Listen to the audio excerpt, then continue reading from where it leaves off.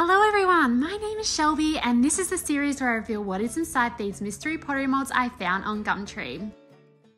Hello and welcome to mold 43. I'm really excited for this mold because I didn't actually pick it. You picked it on my Instagram stories. So if you have Instagram and don't follow me over there, make sure to go check that out because sometimes in the stories we pick molds out together and it's a really fun time. Next week is also a story pick from Instagram as well. Anyway, pouring this one up, I can see the dimension of this one so I could kind of tell what it is. But I pour the clay in, let it set, I pull away the excess, take the rubber band off to open it up to reveal a dainty little plate. It is really, really gorgeous. So I trim off that little bit of excess so that it will sit nice and flat on the table. And then I flip it over to reveal that it's actually not just a plate. It's a gorgeous little saucer. So you'll see, I'm talking ahead of the video. But it's a gorgeous little saucer.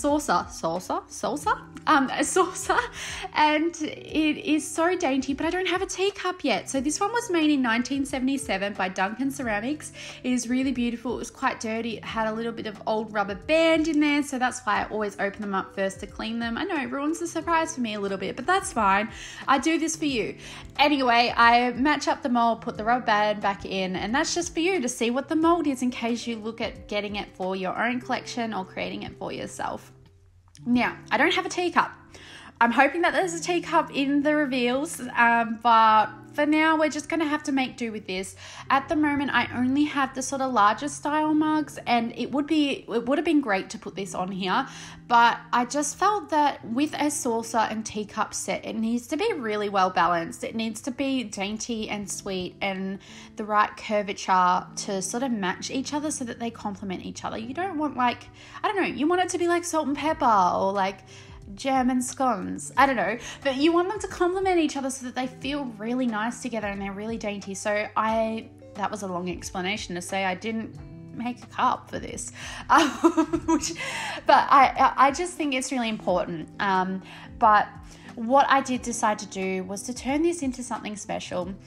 I thought, well, I've got this beautiful saucer that's a quite lovely dish shape. I could turn it into like maybe a little water pot for a water dish for bees after our bee reveal, and the bee that was looking for water. It's really nice and shallow in the middle there, and I could attach some little bees, but the weather wasn't on my side for the bee mold to set in time at the same time as the plate to attach them all.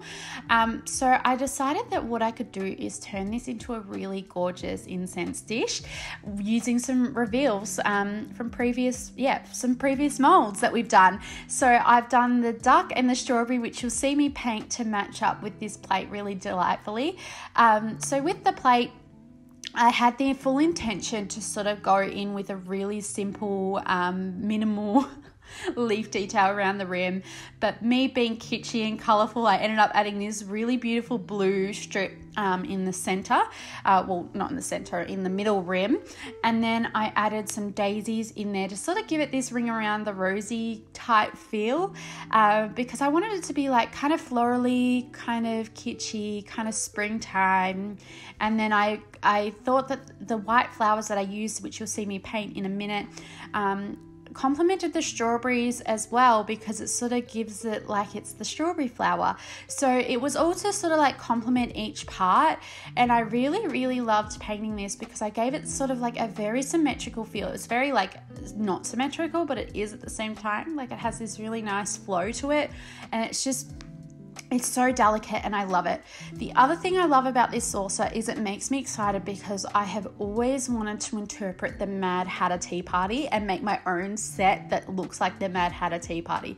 So that has made me excited that we've got a teapot, we've got a teacup, we've got a cake stand. I don't know, we've got lots of things. Anyway, we could always make that out of what we've got already as well, but I'm really excited. There's a lot of time-lapse footage in this reveal because I figured out how to use my time-lapse feature on my camera. But I want to delve into this week's discussion topic of branding. So, what is branding? People talk about it all the time. I'm going to talk about how it sort of fits into the art world and how it's really important if you are looking at selling your work, if you're looking at turning your favorite art hobby into a business. Branding is a really crucial and key part of, I guess, how you present yourself and how you present your work online specifically, and on your website and everything like that helps you reach your ideal customer, your ideal client, to do the work that you want to create. So to unpack branding is pretty much your values, your art voice, who you represent, what you aim to show in your work, what message you want to bring across, and also who your ideal customer is. That is branding sort of in a really brief nutshell. That is quite a large area, and it can be quite overwhelming because I feel like branding is kind of like that question in a job interview where they're like, so tell me about yourself, and it always makes you go, oh, I don't know anything about myself, I don't know why I'm here. It's kind of like the tricky things to answer, but it's sort of really important to answer them before you start selling your work. The reason for that is you want to keep your branding consistent, you want to add value to your customer, you want to be reliable to your customer that is potentially buying your work. And that's why branding is really important to establish at the start so that people understand who you are, they connect with you straight away, and they're more likely to buy your art because they understand where the art comes from. Turning your art into a business can sometimes be a little bit much because you're so used to working in your own ebb and flow that you're not really, I guess, like tailoring what you're doing to someone. You're doing it based on your own emotion. Whereas when you turn it into a business, sometimes that emotion needs to shift a little bit to opening that vulnerability up and showcasing what is in the artwork so that it connects with your customer and they understand where that work has developed and grown from. The first part of sort of setting up your branding is to think about what your artist voice is. So your artist voice, it does not have to stay the same because as we make art, it comes from a place of inspiration, passion, resilience, strength, joy, all these emotions that flow through us to create the magic that we do. It can't really stay regimented based on, a certain set of principles. But what you can do for branding your art business is think about what values do you have as an artist. What sort of voice do you want to have? Is it to spread joy? Is it to spread passion? Is it to be inspiring? Is it to show realism, surrealism? Is it to show the best of both worlds of two different styles that haven't really been done before? Is it to make a commentary on politics, feminism, environmentalists? It could be anything. Just think about what they are, because it's kind of like you're in art school or you're back at high school doing a portfolio of your work and you're just sort of, I guess, like writing down what the main theme of what you're going to do is. And that way it's a really good backbone to fall back on. If you're doing social media, you can sort of tailor what you share and you know what's good to share based on what your branding themes are. So if something comes up that relates to your art, you know that you can share it because it falls back into that key theme of that branding so that it connects with your ideal customer because they've come to you for that style or that message or inspiration that you were sharing. The next part of branding, which a lot of people talk about, is niche. And niche feels like a really strange foreign word, but the way I sort of understand niche is all the elements that make up your work creates your niche. So you're not going to be the same as every other artist because you fit different check boxes that they don't fit. So for example, my work, the niche that it falls into is it's pottery. That's the first one. It's colourful, illustrative, it's whimsical. That's the second one. The third one is with my typical work, it's based off Australiana and things that I'm inspired by. Everyone's inspirations are different, so they're going to create vastly different work. And so that's just three things that make my work unique to me, whereas some other people might fit into the pottery checkbox. There might be a drawer out there that does really whimsical Australiana stuff, but because they don't fit into the pottery, their niche niche is slightly different. So that's how you sort of figure out the niche. And the niche sort of helps in a way, because I think with so many artists out there, you can start to get imposter syndrome. You can start to get doubt, like, is my work going to sell? Am I going to be good enough for this? There's so many other talented people out there. How am I going to sort of have someone that wants to buy my work? The niche is sort of something that makes it a little bit less overwhelming, because you can fit into your niche, and you know that you're the only person that can offer exactly what you're doing, and that makes you different and sets you apart from other artists, which then in turn, in a business mindset, can connect to customers because you're offering something different compared to everyone else. Think of your niche kind of like, in a business mindset, the gap in the market that no one has met yet, and the key criteria of that is you. No, like, you haven't done this yet, and you haven't offered your beautiful skills and your beautiful ways of seeing the world in your art yet, and that makes it really important and something that someone will value and love and cherish. So just keep that in mind if you ever get imposter syndrome. I have sure had it before. I get it sometimes now, but not as much as I used to, because I've started to really value my skill and who I am, and relied on my branding so much that I wouldn't get that imposter syndrome creeping on in. I'm just going to interrupt myself with a brief little explanation as to what imposter syndrome is, because I keep mentioning it. It happens to a lot of artists. It pretty much means you feel like you're a fraud, or you feel like you shouldn't be doing this, or you're not good enough. It's pretty much like that little voice in the back of your head that tells you like to stop, but I'm telling you to not stop. Don't listen to the imposter syndrome. You are worthy, you are enough, you are valued. We want to see your work. Don't let the imposter syndrome beat you, because you're amazing. Now that you understand, I guess, like what the branding is and what your niche is, you can start to connect with your community. You can start to post and be confident in what you're posting on social media, on your website, and you know that everything's going to align. The intention and the purpose of aligning your ethos, your values, and everything with your art means that when your customer comes to you, they don't just come to you for your art, they come to you for the connection you have with the art, and they can feel a connection with the art right back.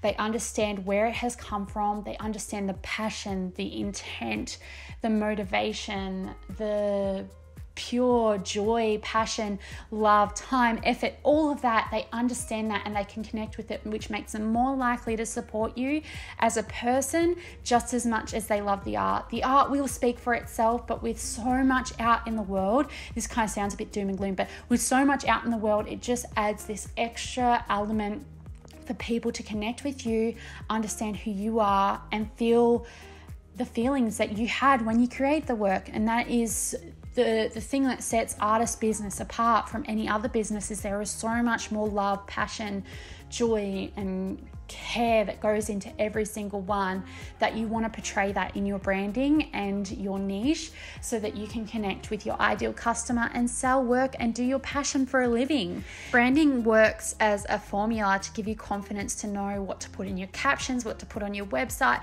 how your words are going to align with your art, so that it gets your message across in more ways than just the image of your work, which just the image of your work will be enough. Don't get me wrong, it's really beautiful, but it just adds an extra level of connection. And I keep repeating myself, but I just really want it to hit home that branding is really important, even as an art business. And it can move with your art. It doesn't have to be rigid. But yeah, just think about it if you're thinking about turning your art into a full-time job. And also, don't take my word for gospel, because this is from my lived experience, and it's totally different from yours and someone else's on the internet. Do your research, have a think about what that means for you, and yeah, I just hope that it was helpful in some way. Okay, let's get back to the mold reveal and the art and this final reveal of the reveal. So you just saw me then glazing the pieces. So because they've got the hole in them, what I did to pour them up, I held the hole with my thumb so that the glaze wouldn't it wasn't a pain to, like, the glaze wouldn't drip out, and it wasn't a pain to clean up post pouring the glaze in. I then used a bit of camphor white in the duct to remove the glaze from the hole, because we want that hole to be open for the incense to flow out of it. I then dipped the plates into the glaze. You can use tongs for this. I just don't like tongs. It's a personal preference. Don't come at me for that. I just find that using my finger works so much better. I don't have those little divots from the little tong tools. And what I do is that little half moon, I just smooth it out on the plate, dab a little bit of extra glaze on there, and it works perfectly fine. I like this method. I prefer it, but you don't have to, and that's okay. We all do things differently. That's the beauty of art. So just dabbing that glaze on there. Once I have done that, I then dip the ducky and the strawberry into the glaze. It was a little bit tricky to keep the hole free from glaze, but I just kept putting that camphor white in to make sure that the hole was completely free. Thankfully, I was able to get that all free from glaze in the kiln. I can share that now. I made sure to sponge down the bottoms of my pieces. I don't put my pieces on stilts in the kiln. You can put them in stilts if you like. Personal preference is I like to have an unglazed finish on the bottom. I just like the feel of that on my work. You don't have to like that. You can do whatever you want. I'm not going to come for you for any decision you make, and there's no judgment here because they all have their own pros and cons.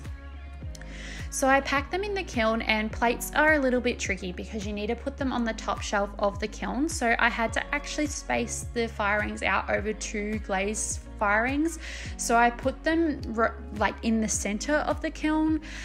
I put them in overnight, and I was just really hoping that they don't warp. Plates are absolute annoying little cherubs for warping in the kiln, and I haven't fired these plates before, and I guess I'm pretty much setting up for what happened in the kiln overnight.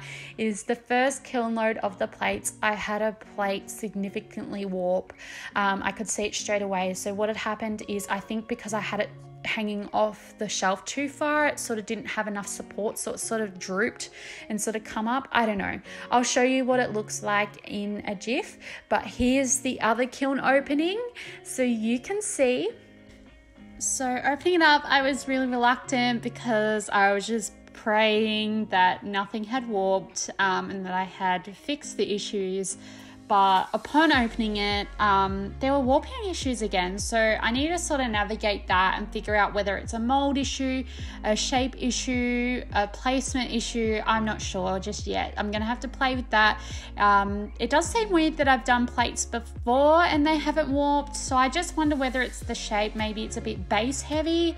Maybe it needs to be poured thinner in the base so that it holds its shape a bit better. But you can see it's quite a wave. Thankfully, with these pieces, they are incense dish pieces. I'm not really sure. It's really tricky because this is definitely a seconds if I was selling a dinnerware set, because you want the stackable appeal of your plates. You want to be able to put them away nicely, but because this is for a display incense dish, I'm not really sure where it fits, because it's kind of got a quirk and an element of whimsy to it anyway. So I'm gonna have to think about that one. I think it will be discounted regardless, just because of that issue in the kiln of the warping. But otherwise, it looks really cute with the strawberry on top. The white flowers definitely look like strawberry flowers, and then the ducky, it all balances well. So this ducky, I added a little bit of blue to complement the blue in the ring. And I really like it. I wish I added the blue to all of them. I only did it to the one. But here is a little look at the warping. Let's just get the warping out of the way. So you can see this one's quite waved, but when you stack them together, this is what I mean by it just looking like a appropriate non-swear word. They just look horrible when they're stacked. They're just like all over the place. They don't know which way they want to go. So whether that's because I tried to squeeze them in, maybe I should have just done one each firing. It just feels like such a waste of space in my little kiln though, doing one plate of firing. But they're just all over the shop. But they're gorgeous. They look beautiful. They just don't stack. There should be an even gap between each rim all the way around, and that's a really good stackable plate. But Oh, well, you learn things. If not learning, what is it for? So let's talk about the good now that we got that warping out of the way. I need to test these for incense. So I was really worried about these because I didn't test them before completely firing them. And the reason for that is because I could not find incense cones in lockdown. I could not find them. I found them at the very last minute. So I'm testing them as finished results. Rookie mistake. I was thinking about them during the week when they were going through the kiln, thinking, oh, I should have put maybe like some ventilation underneath so that the air can flow underneath and then push the smoke out and it's not fighting for oxygen through the hole. But now I'll be the tester. I got 2 different types of incense cones in case one works better, but I didn't notice any different. I just thought I'd show you that a jumbo cone and a mini cone work just as good. I found that the strawberry worked really well with the smaller cones, and look how beautiful that smoke is, like coming out of the mouth. It's so beautiful. It was actually really mesmerizing watching my creation like turn into this relaxing, beautiful burning sensation. I don't know what to call burning sensation. I don't know what I'm saying. I'm trying to say that I really liked watching this, and it was really relaxing, and I shot so much footage and I only included so much of it, but I was really in love with how these finished, and I am really proud of these. Despite the warping, I think that these are so gorgeous and unlike any incense dish I've ever seen, and something that I am going to love to use. I will put some of these up for sale in my restock, but yeah, I'm really proud of these. They're my first incense dish, so I think that they're really beautiful, and I can't wait to revisit this saucer when we find a teacup in the mold reveals, hopefully. Like, there has to be a teacup. I'm counting on it.